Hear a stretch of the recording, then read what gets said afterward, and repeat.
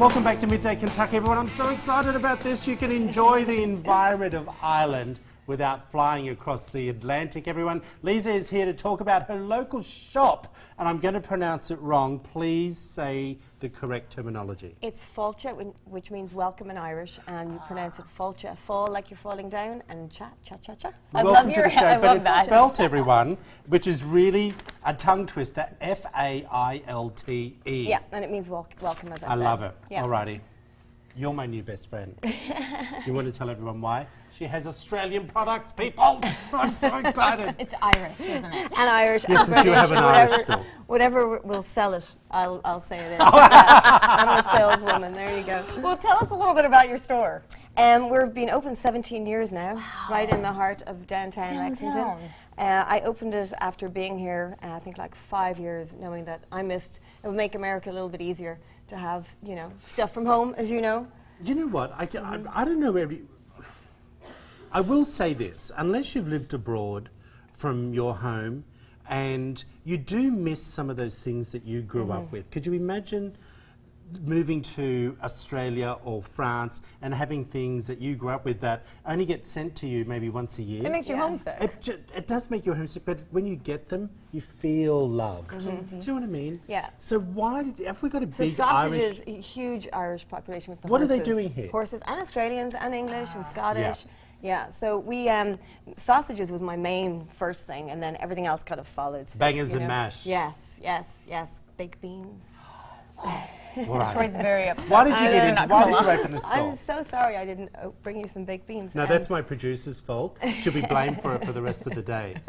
Sorry, what was the question? Poor Hannah. How long have you been open for? 17 years. And why did you feel that there was a need here in Kentucky? It was a selfish reason at first for Oh, really? me, and then and I worked in McCarthy's for a number of years, and a lot of my customers were saying that we just miss home, we miss our stuff from home, and then we have Americans that go over to Ireland and they have tasted the goodness, or they forget to get someone a present, and they come into my shop and get stuff that they didn't buy for people or miss themselves. Gotcha. Do you see more people that are actually from Ireland in that area, or people from here that just want to go in there and check it out? A little bit of both, but we definitely will see like a lot of Irish come in. Like it's a culture stop. Okay, you're our new guest when it comes to Irish Days. Yes. Oh, please, okay, yeah, Miss Dusty's going to keep you on automatic dial. Please, yeah. But look, I do want to get to you have some fabulous products of food, of course. This is just a little bit of the food. Yes, We have like a whole little grocery what section. I want to get to, because I think Irish make fabulous cold weather gear, and I love your bags and knits. So let's just quickly go through them over here. Well, these are the flat caps, and we sell a lot of these online too. Our website is lexirish.com. Yeah.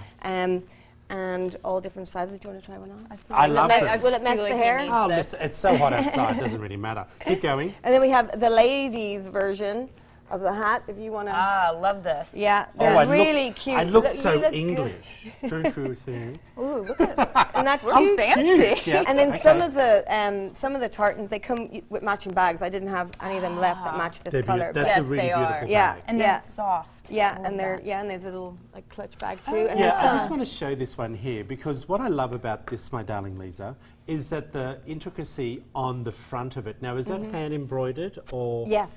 These are all made from a small little company in Ireland called Muckers You Weavers. actually source these? Yeah. This is which is great. This is like two brothers own this Really? company called Muckers Weavers. They do the hats. They do some of these hats. I've got two people that I get the hats off. Yeah. Hannah hats and then Muckers Weavers. And you also have beautiful knitwear as well. So nice. Yeah, and there's the one company I get my knitwear from. They have source a bunch of small individual companies that bring them over. All right, so, we're going to put up all the information on the screen. Yeah. Thank you for coming in. And can I just say one more thing? Yes, we my do trips darling. to Ireland every year. What? And I've got 3 spots left in this year's trip. Can we go? Well, hold on. Does everyone tomorrow know is D-Day. Let's put that full screen back up, everyone. Trips to Ireland, October 6th to the 15th. What are they doing there?